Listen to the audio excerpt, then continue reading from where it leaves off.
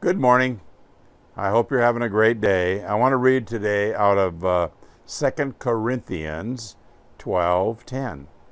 When I am weak, then I am strong. 2 Corinthians 12:10. God's idea of strength and man's idea of strength are opposite of one another. The Lord told Paul, "My strength is made perfect in weakness." 2 Corinthians 12:9. Having learned this lesson, Paul could then say, "When I am weak, then I am strong," in 2 Corinthians 12:10.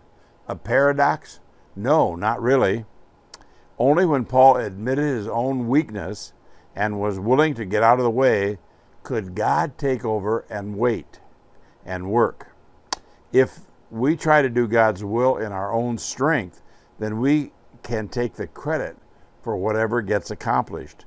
But that isn't God's way. When we let His strength work through us, then He alone will get the glory, and that is as it should be. In the Old Testament, God repeatedly told the leaders of Israel to reduce the size of their armies, or He announced in advance how their victory would be won. Why?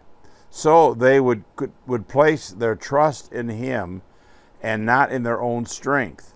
As someone has said, God's work done in God's way will never lack for God's provision. I pray that you allow God to lead you today.